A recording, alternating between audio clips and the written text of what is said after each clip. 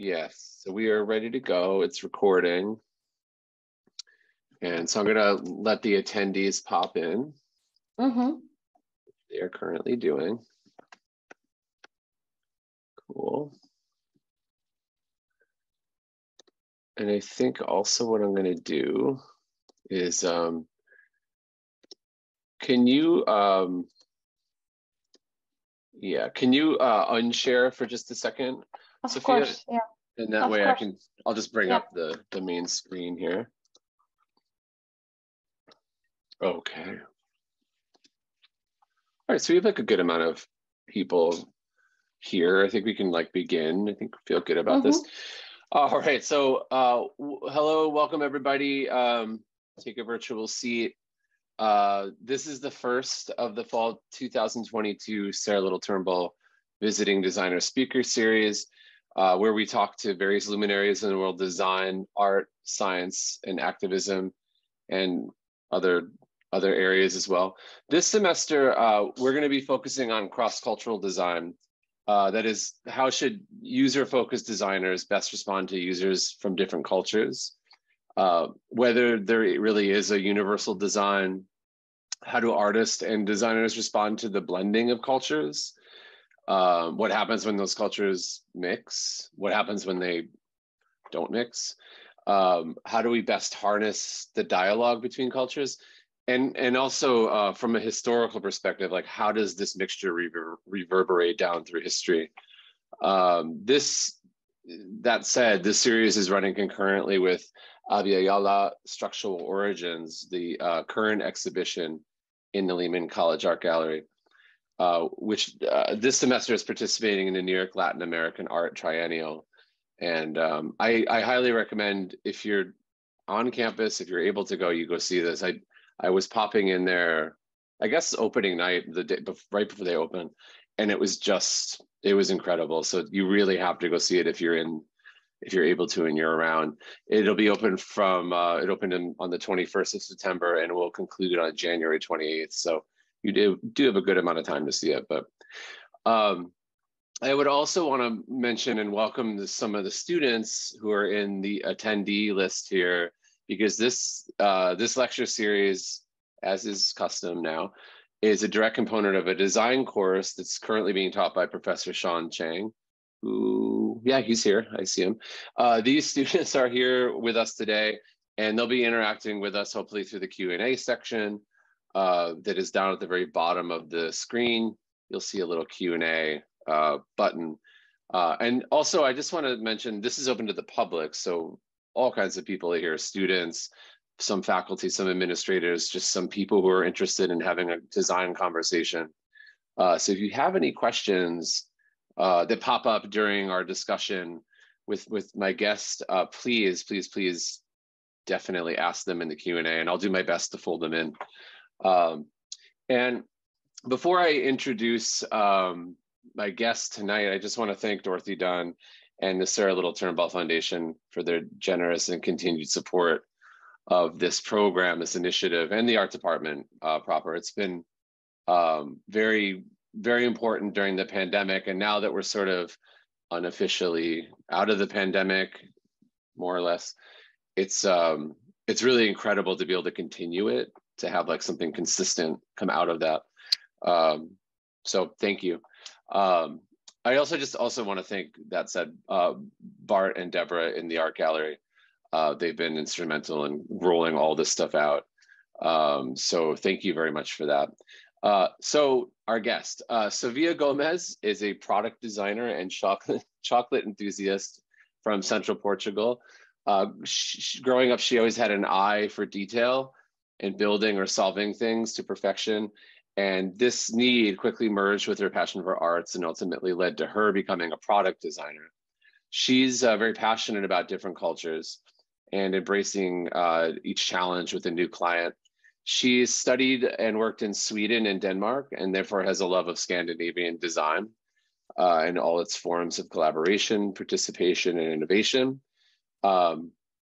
User research, participatory design, service design, social design, and design ethics are some of the fields that she's really interested in. After volunteering in France in the sustainable development field with children, she finished her master's in Sweden in design and worked in Denmark as a junior product designer. After that, she headed back to Portugal, and in early 2019, she began working with Imaginary Cloud, which is where she is now, a UX, UI design and software engineering company that's in Lisbon, which is, by the way, where she's calling from now. There she quickly took off in her field, and now 3 years later, she is working as a senior product designer. She's a professor and lecturer at the Institute of Art, Design, and Enterprise in Lisbon. And also, just in case everyone was wondering, it's 11 p.m. in Lisbon right now. So Sofia, thank you for being here so late. We really appreciate it. Thank you. Hello, everyone. Yeah, I'm Sofia, and I'm really thrilled to be here tonight. Thank you for coming, all. Thank you for listening. Mm-hmm. So do you want to show us? Yes, sharing my screen here. So yeah. As David was saying, I'm here today to talk about cross-cultural design, how to embrace cultural diversity in UX, and why it matters. Because it does matter, and I believe that it's not given the needed attention. And beyond that, I also want to leave you with some practical tools on how to embrace it. So before we dive into the practical part, I want to tell you a little story. So some years ago, in 2008, at Heathrow's Terminal 5, there were some issues occurring with older people. They were going to the toilet a lot at the airport, and they were getting lost. They were nearly missing their flights or really missing their flights. And well, that was a big issue that the airport officials started to realize. And well, they quickly jumped into conclusions, and it was very obvious for them the reason why this was happening. But before I tell you why this was really happening, I actually want to know what you think. Why or what do you think is the cause of this behavior? And so I ask you to head to menti.com and use the following code. There will be a multiple question for you there. So I'll give you some time. You can get your phone or laptop. It works either way. With a phone is very quick if you just scan the QR code. So I'll give you a little bit of time to do so. Yeah. So I'm just doing it right now too. Mm-hmm. And do you mind if I just read the answers? No, yeah, like I can do it too, but go ahead. Oh yeah, there they are. So because older people to a larger extent travel with diapers, like adult diapers, which that actually sounds very plausible, because older people needed to attend nature's call, because older people wanted to hear announcements more clearly, and because older people wanted to access water and disinfectant. Yeah. Okay. So. And it says voting is closed. Waiter asked the presenter to open. So I'm going to open the voting now, so you can start doing it, and I'll just gotcha. A countdown now. So you have a minute to answer. So you can already see some answers popping up. Wow. I wondered, I mean, I have to say, this is a pretty cool tool, like as an aside. Mm-hmm. Yes, it is. It's very cool to get. I can see, do you use this in your professional work, this Menti tool? Is this helpful for user research? Or is it more of like a... For user research, we don't use this kind of live polling. We have other tools. This one, it's more specific for like live results. Gotcha. Gotcha. Very practical, yeah. I could see it on a game show for sure. Yeah, definitely. So we have about 15 seconds until voting closes. Yes.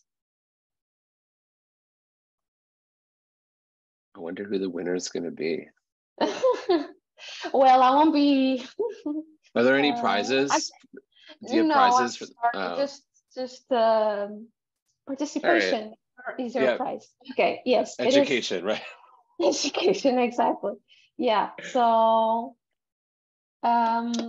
these are the results. A little bit, spread answers. I'm not yet saying the correct one because I want to tell you how at the airport they got to the reason why this was happening. So so the airport officials took their assumption. So they thought, well, it's obvious because older people need to attend nature's call. Yeah, we know older people can't hold their bladders. It's yeah. So we're going to build more toilets along the different terminals and gates and so on. Well, they were built without success, and so the airport realized they needed the help of experts in conducting research, and so research conducted field research.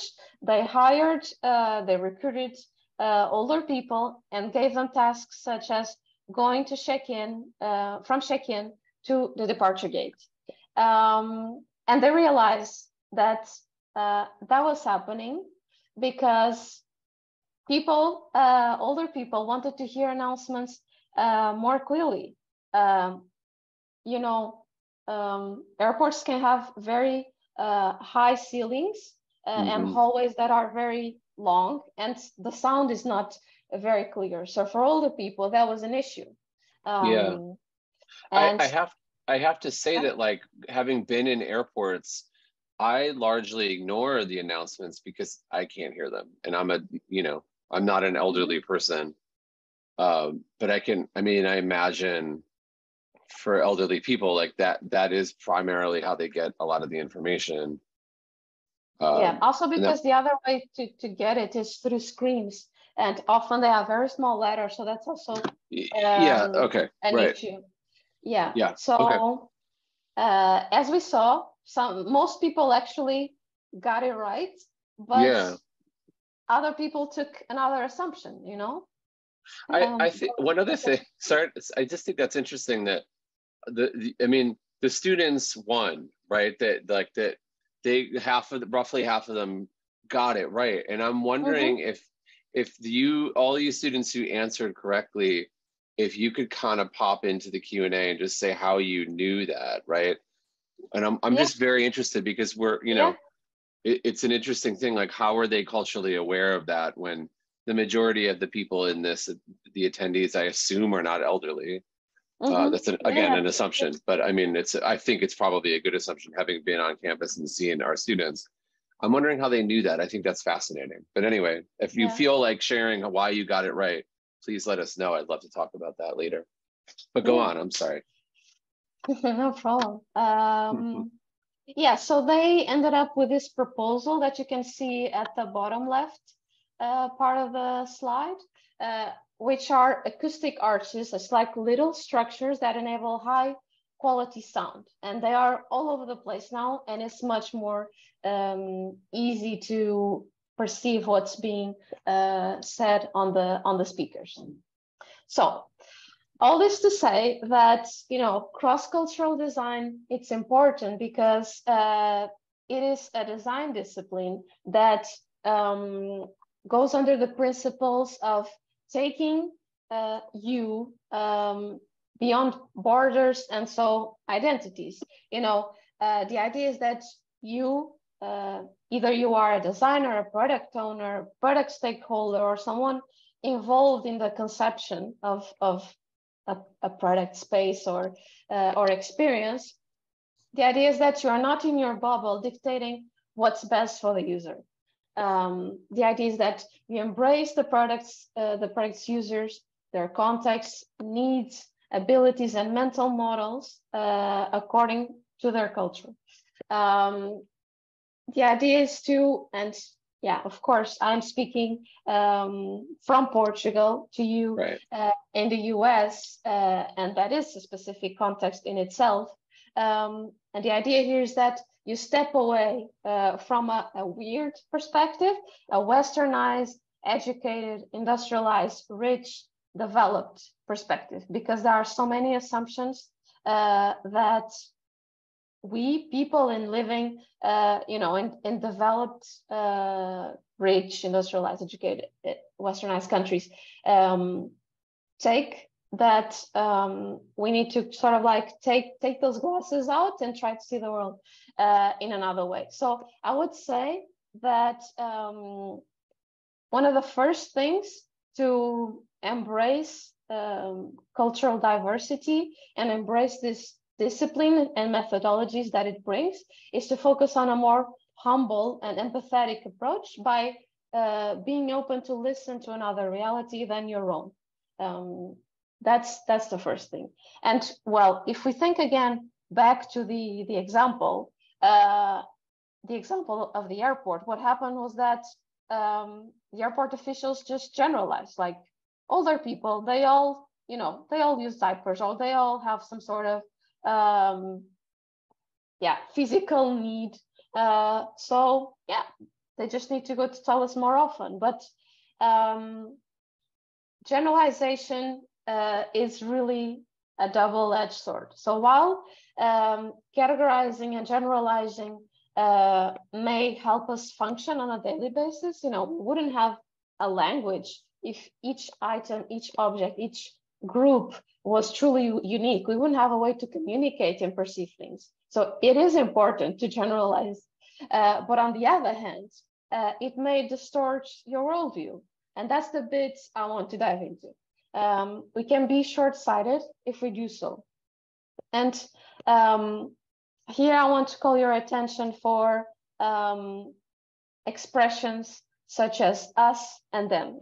Whoever us may mean, for me, us may mean something.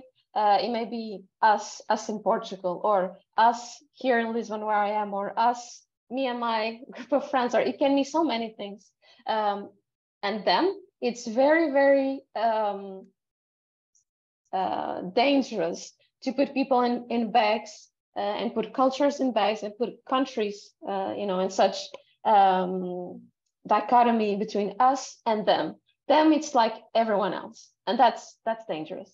And I want to give you a little example here. This example was actually highlighted by Hans Rosling, was a great researcher. You can see here the reference. It's from his book called Factfulness, which, by the way, I recommend everyone to read. It really changed my worldview. And there are different, we talk about developed and underdeveloped countries, but there's actually so much more diversity than just these two groups.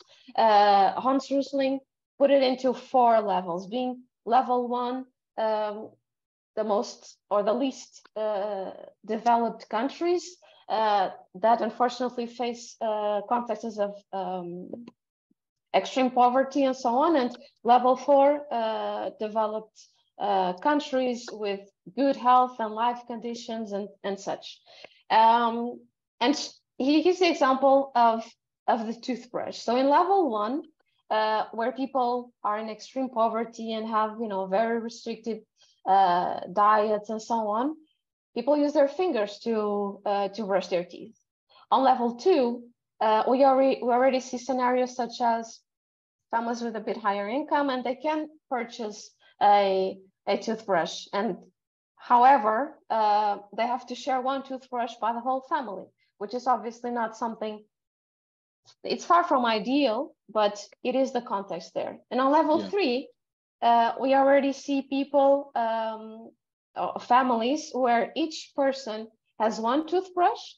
And my point here to describe these different uses of toothbrushes is to explain one's dental care and dental hygiene. So we see that actually people in level 1 in extreme poverty have the same dental care as people in level 3. So people, so how can, you know, your own finger be sort of as good as a toothbrush? That is because people in level 3, they have access to a completely different diet, and they have access to candies and sweets, but they don't have the income to have proper dental medical care. And so we see very similar problems with their teeth. So, you know, if you just put all these different levels in one bag, you will not be able to see the differences between them and how different they are.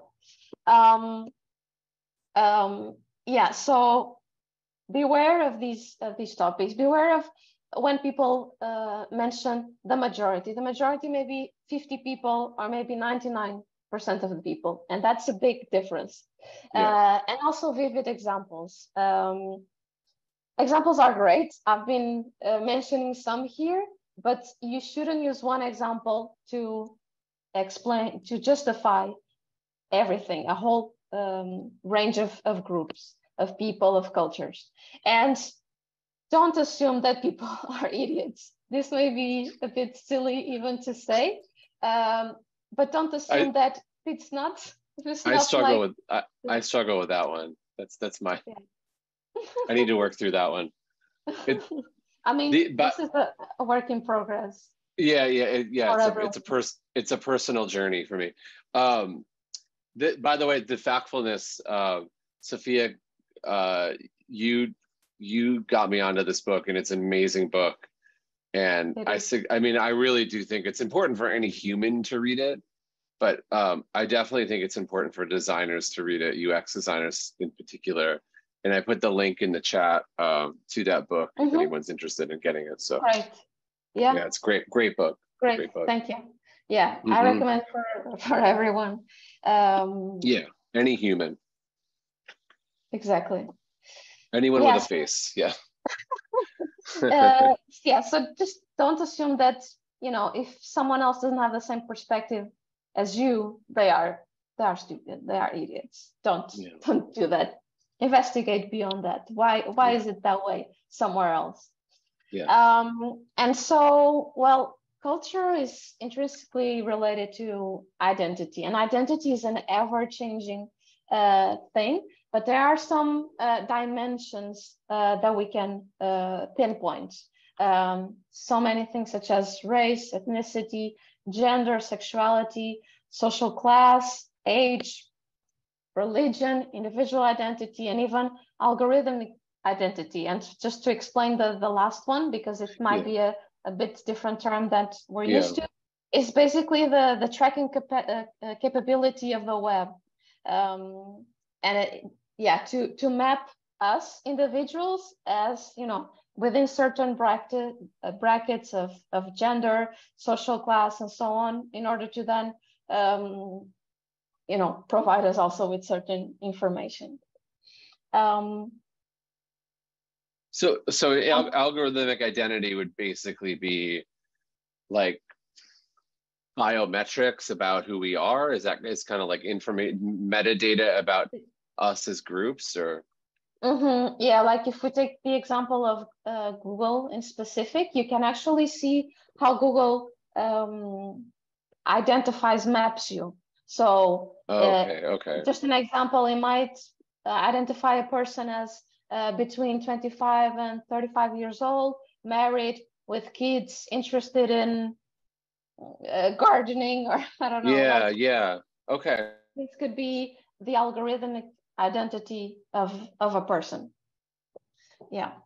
And on top of this, there's another dimension that may be more related to geography, that it's you know, local, regional, national, global identity. You know, I may identify as a Portuguese, I may identify as a European, but I may also have some sort of global identity. And if I would ask each one of you today, what's your identity, or what you identify with, I'm sure there would be certain things that you would clearly pinpoint, but there would be others that would be very hard to put it out there, simply because it's, like I said, it's an ever-changing notion and concept.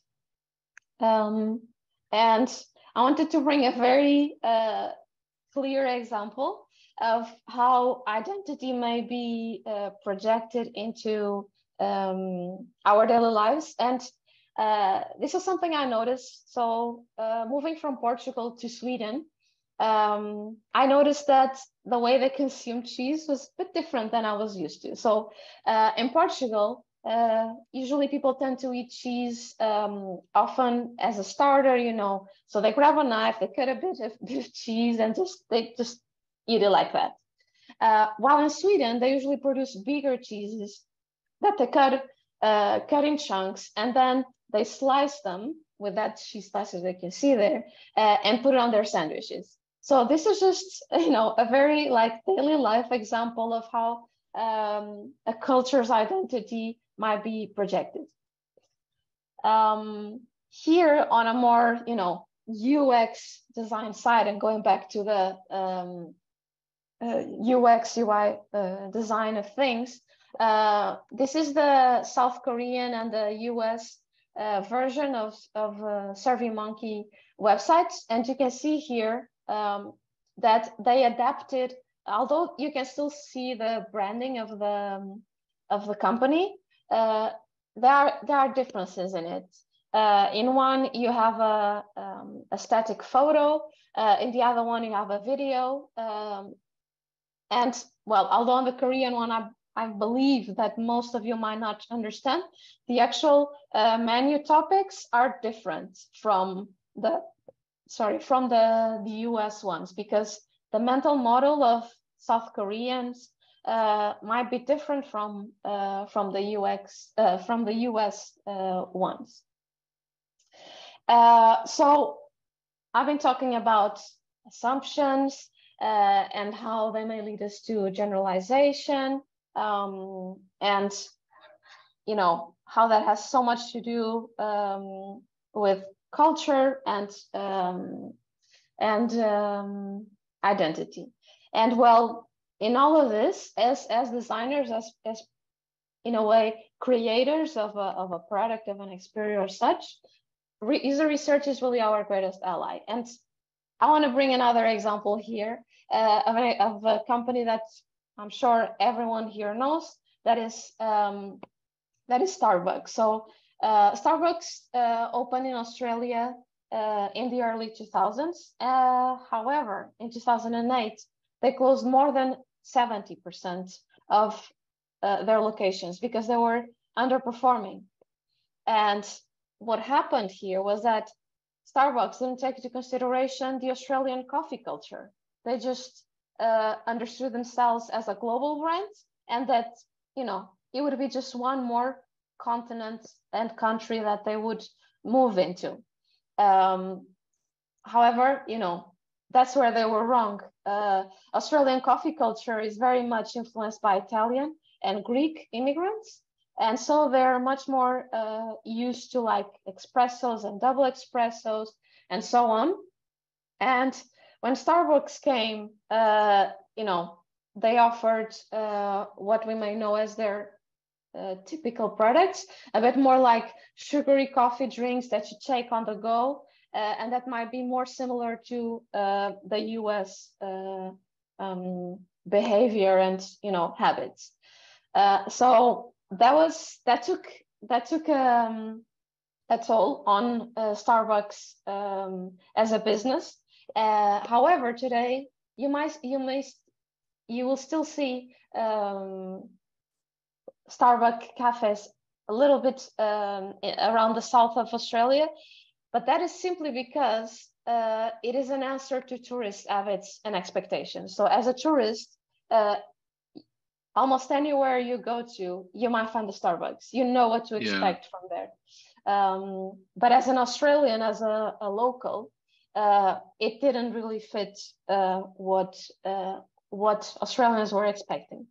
And so, yeah, what I want to say here is be aware of the user's cultural background. As I've mentioned before, it is the first sign that the project is going in the right direction. If you're open for it, well, that's, you know, that already means so much. Understand the different symbols that define your target group. You know, in this case, what does coffee mean? What does coffee symbolize? And make research in order to get the cultural insight that will bring relevance to your business. And I brought you this quote because I think it summarizes well what I've been talking about. So don't find customers for your products, find products for your customers. So understand what are the user needs and adapt your product to it and not otherwise. Yeah, this in particular, that quote, it kind of like, it seems so, now after everything you just said, it seems so obvious to do that. And it really does like sum up what you're saying. But it also seems like the opposite of what, you know, mid-century product design was about in the US anyway, that, you know, products were invented and then ad men and, you know, like marketing teams were then developed to create a need for those things, right? And through advertising, which is now rampant and pervasive throughout our lives. So it's almost like with the way you describe this, it's almost like an anti-marketing push, that instead of marketing after the fact, you do market research before the fact, design research, and you design products that already have a market. It sounds like, you know, it's pretty radical, like, in a way, right? Yeah. Would you say? Well, yeah, it seems pretty black and white here, but you know, the thing is, it doesn't mean that by doing user research, we will be going to users and say, hey, what do you want? Please tell us. It's not about that. We have to go beyond that. Of course,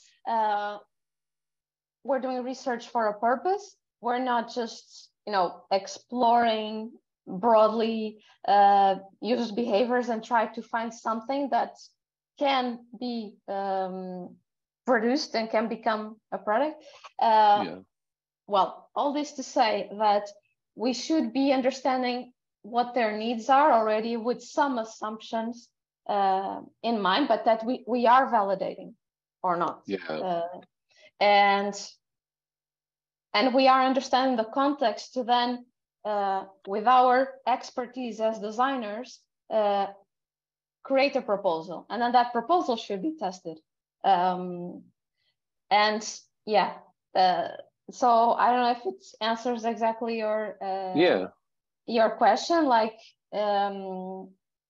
like last century when the car was invented, I'm sure, you know, it was not being asked to people, do you want a vehicle with 4 wheels, with an engine and such? People didn't know what that was.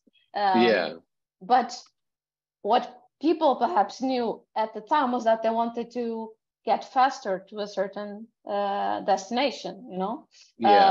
So that was the premise and the core assumption, let's say. Yeah, it's interesting.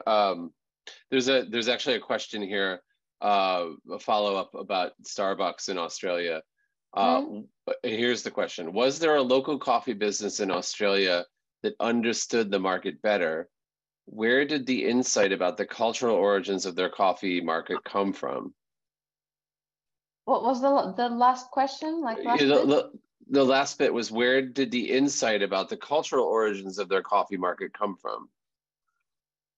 So in other words, where did this, you know, Starbucks opens a bunch of stores, Starbucks in Australia throughout, which they do all the time. I mean, they're, you know, it's their classic play, right? And then they start noticing the returns are not paying for the investment. Where then did they get this insight that how do they figure out the reason for that? I mean, they're looking at their quarterly reports and like, what's going on? They're sitting in a boardroom in Seattle, you know, like where do you think they got this information then finally after the fact, that there was such a strong cultural trend for coffee that didn't have space for Starbucks? Where did that come from? Yeah, I don't know for sure how they gathered feedback, but they must have gathered feedback like in place, and I know there were also some business analysts in Australia working with them. Yeah, it kind of reminds me of there's something in reverse happening in like Mexico, especially the more urban, developed, populated areas of Mexico, like Mexico City.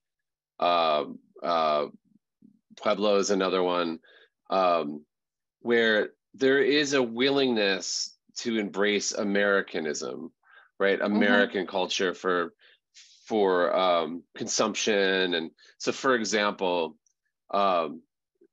in the U.S., I don't know how often you've been to the U.S., but in the U.S., I haven't been to the U.S. Okay, we got to get you here someday. But there's there's a big box store. It's called Walmart. Are you familiar with Walmart? Yeah. It's one of the biggest importers in the world.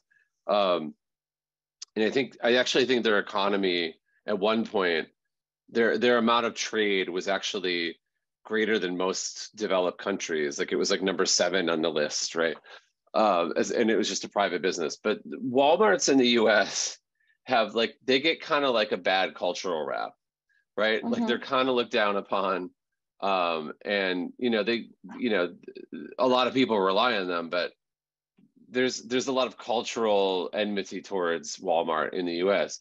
In Mexico, however, Walmart's actually seen as like a luxury, right? And if you go into a Walmart in Mexico, it's like they're beautiful stores that have like a grocery section that's beautifully laid out. It's like the nicest grocery store you're going to go into in Mexico. And they have all these, everything's pristine. It's very different. And it's actually seen as it has a certain cachet in Mexico.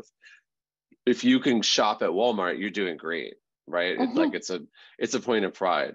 And it's almost like the reverse. And now there are like tons of Walmarts in Mexico. And I just think that's kind of interesting. It's like there is this, and another thing that goes along with that goes all the consumption that Walmart sort of represents, which is, junk food, sodas, unhealthful, the garbage that Americans love and we trade in all the time. It comes out of vending machines and it's shoved down our throats through advertising. Well, in Mexico, those things also are kind of seen as like a premium because it's like more American. And it's sought after for that reason. And it's almost like the inverse of what you're talking about with Australia, where in Australia, there's this like reticence to embrace something like Starbucks because it's very American, it's very cheap and sugary, and it's not anything like European coffee. Think, which unfortunately it just isn't. It's, but I just find that those are different, like almost inverted situations on opposite sides of the planet that, again, I don't know if Walmart does that kind of research when they go into a new market. I think it's kind of like it's a very strange psychological, what you're talking about is psychology, right? I mean, there's like when you work in UX design, you do need to have some notions of psychology because it's about how people perceive things and interpret and read and such. So you do need some notions of that. And it's interesting that example that you're bringing up. I'm not gonna take some assumptions here. I don't know why it is like that, but obviously it's also related to the way Mexicans look at American culture. That's not, and again, that's not universally true throughout Mexico. There's lots of rural areas that, they can't afford to go to Walmart. They don't live near an urban area where they can go to it, but it's kind of bizarre. It's refreshing, in other words, to hear about a story where a corporate conglomerate that's essentially trafficking in terrible coffee on the one hand, and then sugar on the other, which is one of the biggest killers in the US diet, right? Yeah. That they are not embraced in a part of the world. Like that's refreshing to me. So I just want to point that out. But anyway, I'll let you continue. Yeah. That was it's a good point. It's a happy story. So moving on to the practical bit of all of it, what kind of tools and methods can we use to address cultural differences? Well, it couldn't be anything else but what I've been already mentioning. So user research, go where the users are, watch, ask, and listen to what they have to say. And if you do field research, if you go to the geography where the users are and it's really outside of what you consider to be your culture, find a local facilitator. I have learned this bit in the hardest way. So again, while I was studying in Sweden, me and a Chinese classmate of mine, we had an assignment for a class we were taking during our masters, and the main goal of the course was to apply research methods, and in this particular case to understand a town neighborhood better. So there were different groups in our class, and each group was assigned a neighborhood of the town we were living in. So we wanted to know, what was it like to live in that specific place? Is there a sense of community in that specific place of that town? And so we went to the place and we knocked on people's doors. Unfortunately, no one answered because it was working hours. And we thought, okay, let's come back tomorrow after working hours so we can actually find people. And, we thought, why not creating just some postcards, leave it on people's mailboxes? They can start thinking about the questions we'll be asking them. Like, why do you like living here? What is it like to live here? Do you imagine yourself living here, for the next years, decades, or is it a temporary kind of living? Yeah, we thought it was a good idea. We thought. But little did we know that place, they call it villas in Swedish, at least. It's a restricted neighborhood, so there's no gate. Anyone can pass by, but what actually happens is that only people that live there pass there. So strangers, two girls going there and leaving postcards in English, although Sweden is a country where people speak English, it was still strange for them, and they saw it as an intrusion to have people putting postcards with questions about why they live there and why they like living there and so on, and so that was an intrusion to that community space, and there was actually one person that called the police. Wow. Well, you look a little dangerous though, I just gotta say. A little bit, this makes me, I feel better though, because I went to Germany once on a business trip, and in Germany, in New York, when you ever come to New York, people just run across the road whenever they, the lights are red, lights are green, it doesn't matter. You got to get across the street to get to the next block. And people are constantly doing it. Jaywalking, it's called, right? We don't wait for cars. We just walk in front of cars. And pedestrians pretty much rule the city, right? In Germany, that is absolutely looked down upon. They do not like that. I don't know what it's like in other parts of Europe, but there I was getting like in the US. In Sweden, it's a bit more like in Germany. Okay, so you understand what I'm saying. It's or like in New York, not necessarily the whole US, but they not only looked down upon it, they were judging me while I was doing it. They were staring at me like I just committed a crime. So I sympathize. It was embarrassing. This escalated quickly. We didn't run into trouble, we were identified as students. We were doing a research project, and we were foreigners. So nothing major happened, but because it was also just a small project for school, but it could have been much worse, like Starbucks in Australia, Find a local facilitator if that is the case of field research, and apply the method that apply the method according to the needs, like interviews, diary studies, or even usability tests. There are so many methods. Just pick the one that is most suitable for your needs as well in terms of project. Yeah. But in many cases, we know it's not possible to go to the place. And so don't just give up on research. There are still things you can do. And I bring just some examples here, such as reading literature, even if it's in your own language, you can still get a perception of what's the cultural, was it like, what's the plot that is being told in that story. Get in touch with the target culture design community. Behance is a great platform for it, but maybe find even other local platforms where you can get some feedback from designers in that country. They know what it's like to design for such culture, so they should be able to give you some input. Consuming media, attending events, watching some videos might give you some context to visit ethnic neighborhoods or even museums. For example, I just picked the Korean Cultural Center in New York as an example. If you can't leave New York and you're working for Korean culture, that may be a good place to go. Yeah.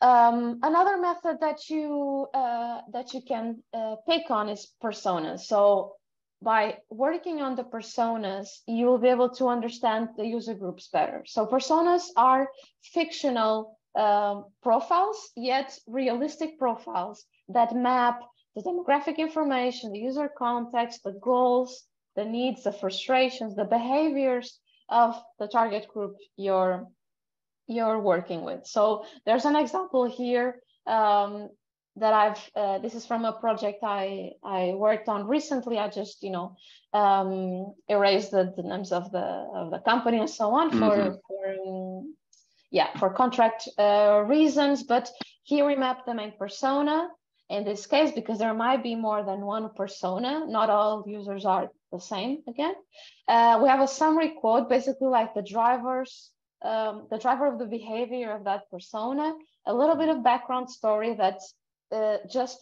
explains the use of that product, the life goals, the end concrete goals. In this case, while using the product, it was a digital product, a website, and the experience goals. How does the persona want to feel when using the product? Another thing, method. Could you just go back to the persona? I just had a quick question. This is one person, right? One persona. Yeah. But how many for a project like, and I know it's hard to answer, but how many is a good number? I mean, how many is too many? Like, where's the right number of persona to really settle on, so you have a full picture of who your user base might be? Do you have there's no right number. There's no right number. Really, it depends a lot also on the product maturity. Like, for example, here we were looking at early adopters because this was a new website. So it was trying to, answer the needs of people that were like having a innovator's mindset, like they were already prone to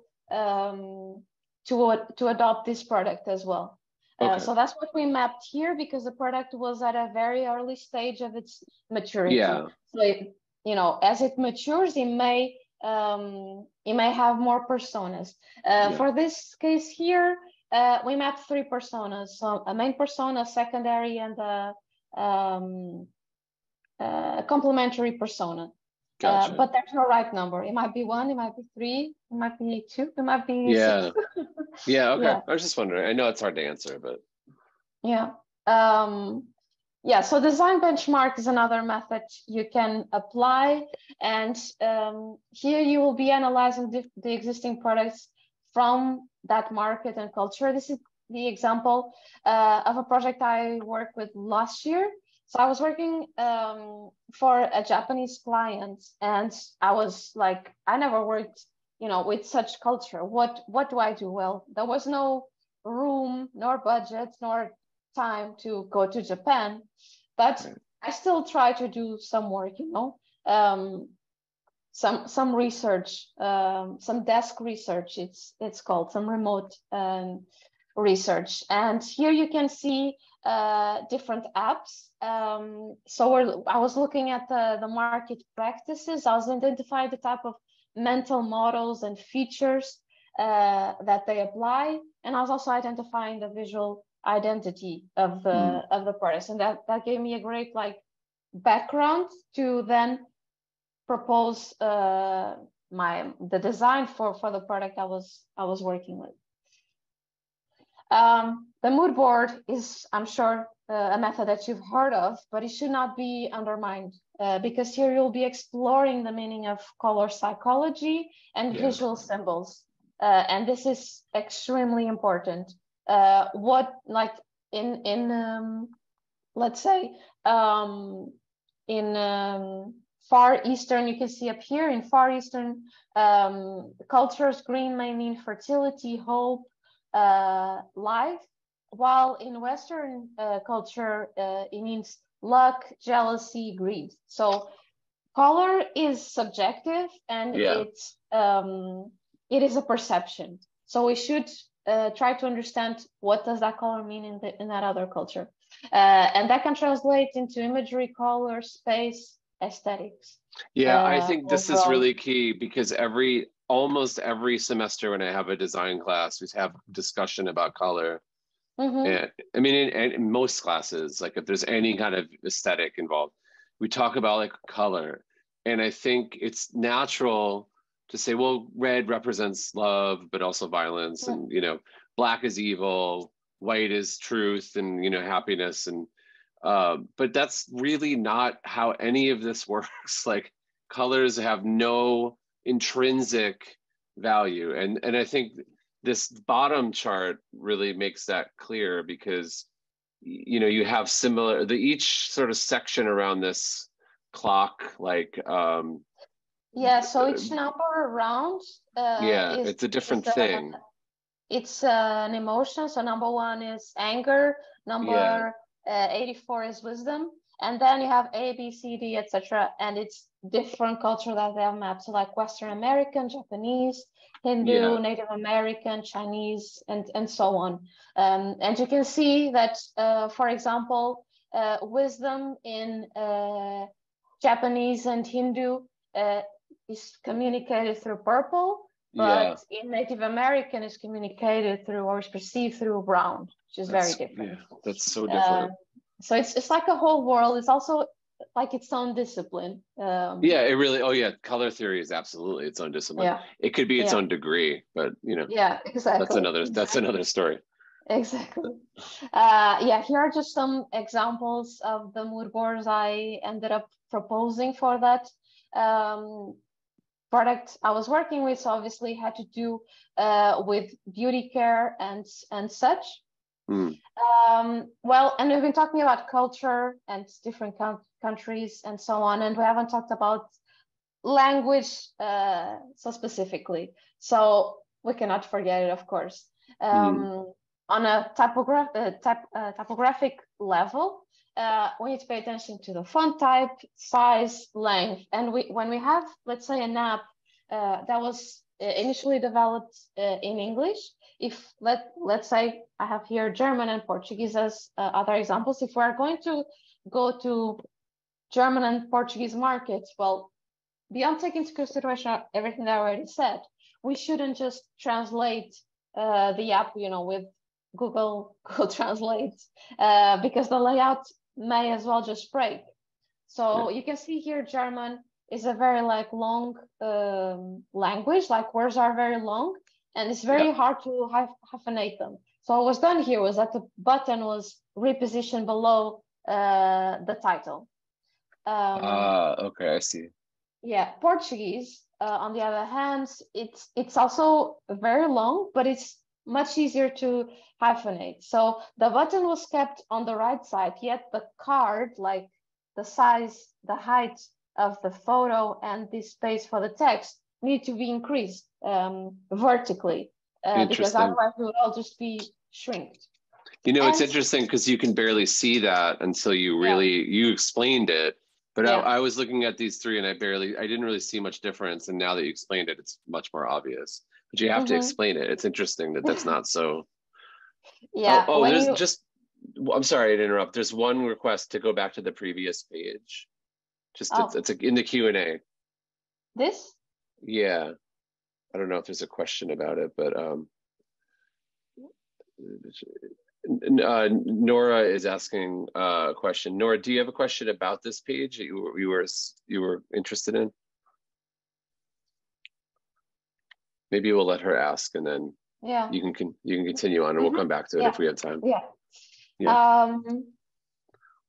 So on top of this, on top of the typography, it is also important, as you know, as much as possible, to hire a local translator, because a local translator just, you know, brings all the context, all the tone of voice, and exactly, you know, what you want to communicate to the audience in that group culture that Google Translate cannot do. Right. Yeah. Well, we've been talking about designers and how designers, you know, work as well with the researchers, or may, depends on the team, may conduct research themselves. We've talked about different product stakeholders.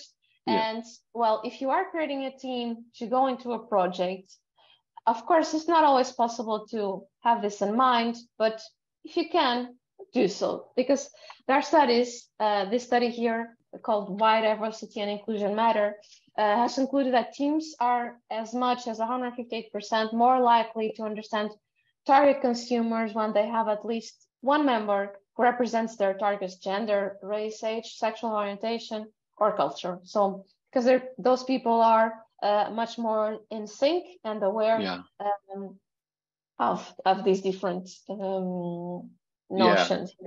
This is precisely why our students in particular are so incredibly valuable to the design industry, because they have an underrepresented viewpoint in the design world. So our students are exactly the kind of people you're talking about that need to be at this table. So this is a great quote right here. Great quote. And we know that, at least I speak from my reality, in Portugal and the Western world, we know that a lot of the companies are dominated by men, and so that has an impact on the product and on the team and everything. So of course, diversity and inclusion is a topic that I did not develop in depth here, but it's very, very relevant. It's interesting because, like, in the design world, and this quote, this research here makes this clear, that the DEI isn't a political thing in design. It's like, it is part of creating a stronger product, a stronger design process. It's not like pushing for diversity and equity and inclusion. It gets a bad rap from a political standpoint, but in the design world, like, we have to do it. Like, it's not about, like, you've just made this whole point that we have to do it in order to make better products. It's a completely apolitical thing in this context. It is just a design. It's a design strategy, which I find to be very amazing. Yeah. Well, so concluding here and summarizing, because we're reaching the end of the talk. Yes. Just wanted to leave you with this last thought. So cross-cultural design is, first of all, questioning your own assumptions. Once you've done that, well, embrace the cultural immersion, research the communities, work with experts and users from the target culture. And although at the first glance you might not seem the approach to take, because it's just like we're taking more time with research and there are so many factors that we need to take into consideration. No, let's just take this approach, this like more short-sighted approach, I call it. Yeah, although that may seem easier, in the long run, it pays off. And I've shown that with the examples I've shared with you. So prioritize flexibility, at least to some extent. And thank you all for listening. Thank you, David, for the invite. Of course. This was great. Let me know if you have some questions. I actually have one question, which goes into what you were just saying, which is that this kind of research, right? You're doing really intense user research down to like really like cultural practices and mental models of things must cost money, right? I mean, it's part of the budget, right? Roughly, I mean, and I'm talking about averages here. Roughly, how much would you say of a total project budget would really adequate cultural research cost? If you had to throw out a range or a number, what might it be? Oh, that's really tough for me, I must say. It's a tough one. It's a tough one. I know it in time, timeline. Yeah. Right, in terms of time, in terms of how long it takes. Yeah. Yeah, I don't know, like less than like if we're taking design and development into consideration, this is like a tiny bit. Okay. Like, okay. It's hard to say a number, maybe 10% of, let's say. Okay. Yeah, a small sliver of the whole pie chart. Yeah. Okay. Because you don't actually like, again, this is then a whole other world. Like there are different kinds of research depending on what's your goal. There's qualitative and there's quantitative, and it's again a whole discipline as well. But in the beginning, when you are trying to map the whys instead of the hows, that's more qualitative. You can just, for example, talk with 5 users from each target group. So if you have like a 1-hour interview with each one of them, well, it will be like 15 hours plus the time to prepare, to do the rest of the research, and so on.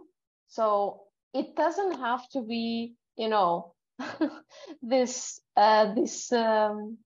idea that we may have into our minds, that it's like the researcher that packs all the things, goes into the jungle, and it doesn't have to swings be like from that. A vine, right? Yeah, exactly. We're in 2022, and we may even do it remotely. So it does not have to be that costly. Gotcha. Okay. That plays into my other question, which was like, how do you convince clients to spend time doing it? I mean, if it seems like you're a pretty good person to convince them, because all you have to do is tell them like a few horror stories of where it wasn't done and the negative effects of it. But yeah, well, I'm not gonna lie, like sometimes it's just impossible to convince them. They come with a budget. I want to do this, and this is only, and that's it. That's it. Yeah. But many of the clients also come to us because they're looking for our insight. Right. So I explain to them why this is important, and that's how we get there. Of course, if we're talking about a very small company with a very, very small budget that wants to do research and put an app out in the market and develop it, there are no miracles, let's say. That's a good way to put it. At the end of the day, it's a business. And there's profit and there's but clients that come to us that are a bit less strict, it's easier to manage them. But otherwise, the clients that come to us and just say, okay, I want this, what we usually do is, okay, we go with your plan. And usually the client is happy with our work. And now what we do is, okay, what's next? What if you think about this? So we've gained their confidence, Yeah, and right. start, suggesting some more. Some user research. Yeah. Yeah. That makes sense. Well, this has been great. I thank you, Sophia, for meeting with us so late on your end. I want to thank It's everybody been for great. this has been awesome. Thank you, everybody, for coming. Join us, please, everybody, next week, same day, same time. We'll be having the second talk in this series and continuing this theme of cross-cultural design. We'll be talking about it in a few different angles from a few different directions. And other than that, Sophia, please get some sleep. Sleep well. And Thank you. thank you again. And if anybody, if any students or faculty or anyone here has any questions for you, would you mind if I Yeah, send them your of course, yes. I'll be sharing my presentation and my contacts are there. So feel free to reach out to me with some comment, with some question. Yeah, I'm open great. and I'd like to get your feedback too. So Awesome. All right. Thank you, everybody. Everybody have a good night. Thanks again, thank you. Sophia. Bye bye. All right.